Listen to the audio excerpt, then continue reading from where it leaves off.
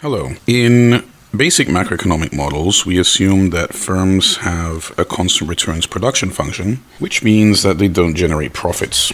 However, there are many contexts where you do need firms to have profits, and in those contexts, we need to figure out how to discount them appropriately. These would necessarily be contexts where there is some sort of aggregate uncertainty, and there the firms have a value function, so we need to worry about what their discount factor is. So first, I'm going to give you a quick intuition for how this might work, and then I'm going to approach this in a different way. So today we're talking about the stochastic discount factor, and we're going to start with some intuition. So let's suppose we have a firm that generates profits pi, and these profits depend on the following things: a random state variable zt, which follows a Markov process,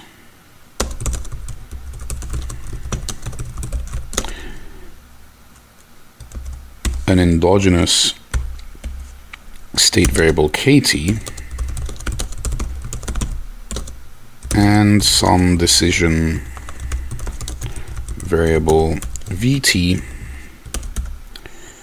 which is not a state variable. Notice that all of these could be vectors. Now, the firm's discount factor should reflect how the owner feels about consumption today as opposed to tomorrow. And so that means that since the households own this firm, we need to figure out how they feel about consumption today versus tomorrow. So suppose the household's portfolio is fully diversified. In that case, they only care about aggregate uncertainty. So for simplicity, let's just assume that the entirety of ZT is aggregate uncertainty. Then we move ahead and look at the household's problem. So suppose that household preferences are the following. They maximize the expected value of infinitely discounted utility of consumption, where we're going to assume a particular form, the usual constant relative risk aversion utility function, which looks like this, and which you're probably familiar with by now. The marginal utility of consumption today is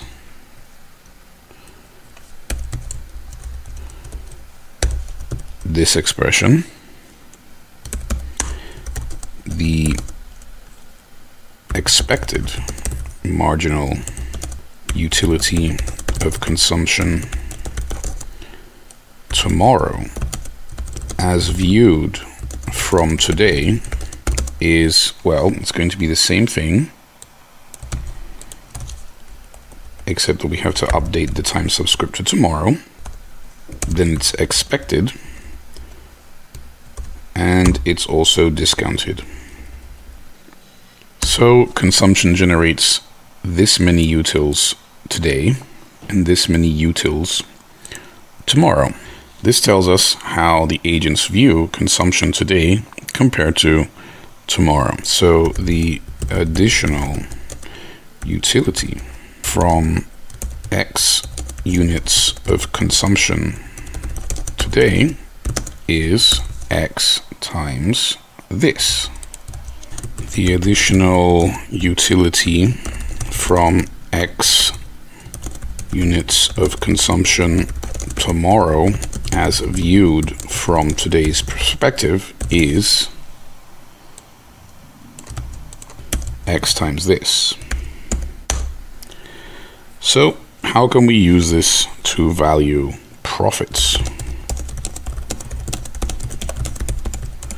Well, the additional value from consuming X units of consumption today is just X, since we're measuring value in units of consumption today.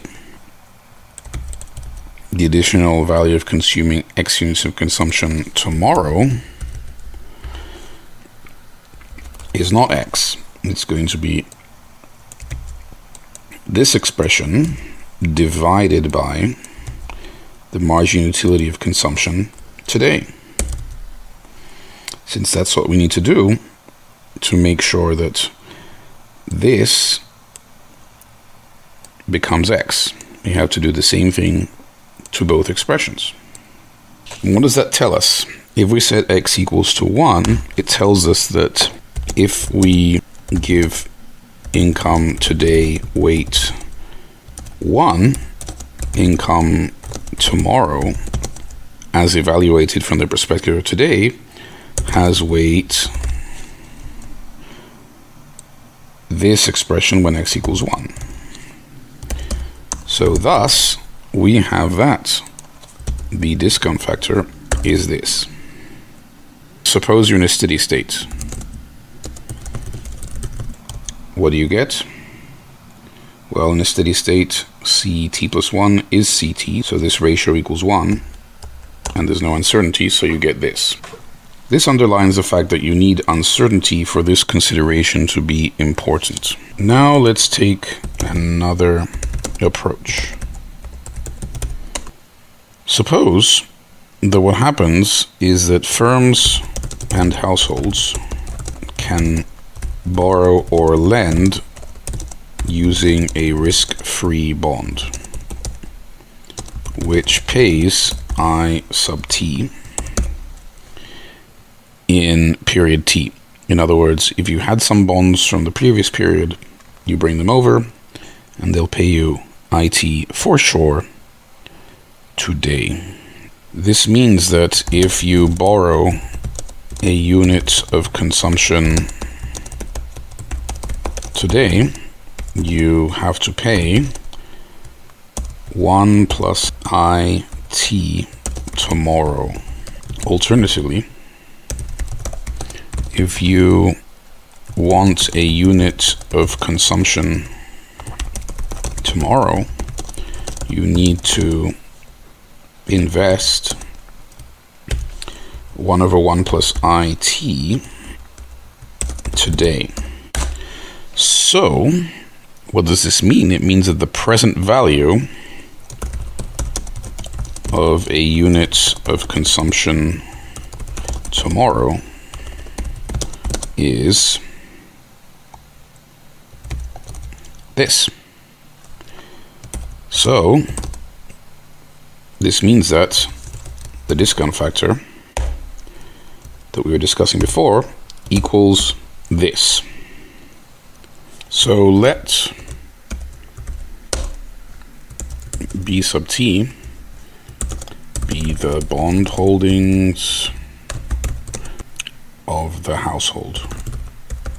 So the household is trying to maximize the expected value of its infinitely discounted utility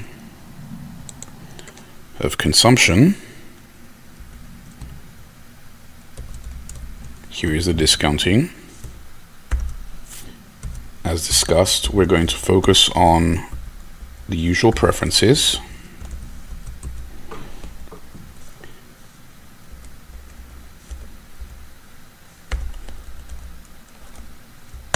And there may be some other stuff that affects their preferences, subject to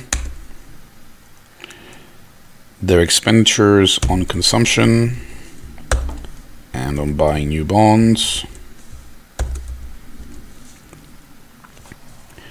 being less than or equal to some other stuff that we don't know about, plus their bond income.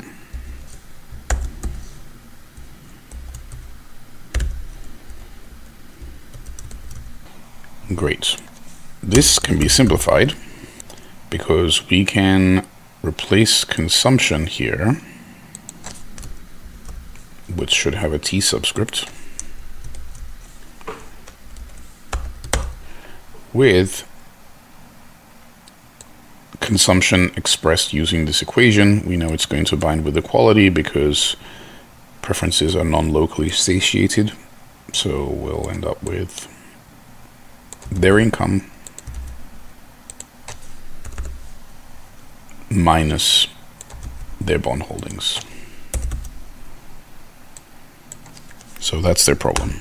Now we can take the first order condition, and to do that, let's notice that BT plus 1 is going to show up in two places here. One at time t, when agents are deciding how much to set aside, and second at date t plus 1, when it generates income. So it's only going to show up in two places. One is here, and the other is the same term when seen from date t, expected and discounted, and with the appropriate time subscripts updated. So this is what we need to focus on. So we need to derive this by BT plus 1. It does not appear here, so this is going to go away. It does not appear here either. It appears here, so we need to, first of all, using the chain rule, derive this whole thing with respect to this expression, which means that this exponent comes out here and is reduced by 1. And then we also need to multiply everything by the derivative of this expression with respect to BT plus 1, which is minus 1. These terms cancel. And notice that we can just rewrite this as C sub t. Great. Next, let's tackle this term. We need to, first of all, notice that BT plus 1 doesn't show up here, so it's going to go away. It doesn't show up here either. We derive by this expression, and so once again we're going to end up with that coming out, and this exponent reducing by 1. Then we also need to multiply by the derivative of the expression with respect to BT plus 1, which is this. These terms cancel. And again, notice that this is just C t plus 1. And all of this has to equal 0. Add this term to both sides. Of course, this becomes 0. Now divide both sides by this.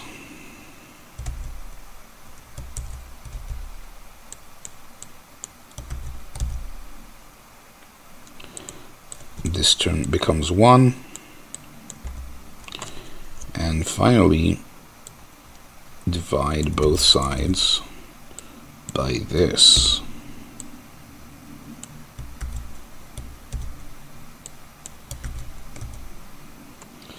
These terms cancel. And once again, we end up with the result that the discount factor equals this expression. One last point, note that this compounds. What do I mean? Suppose you lend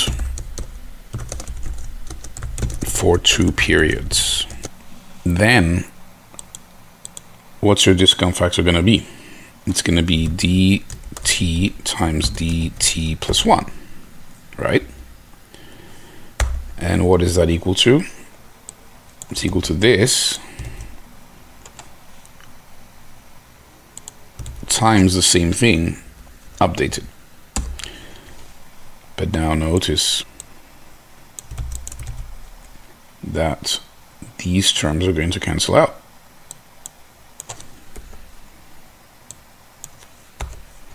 So we can move this over here, square the discount factor,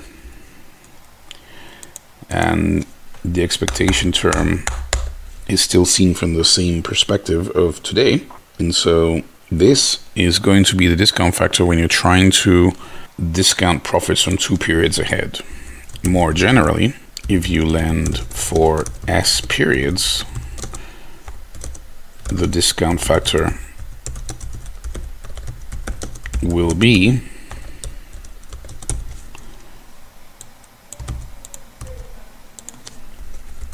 a generalization of this expression, because you're going to have a telescoping function where each time you add on another term, something is going to cancel, as here with the term from the last one.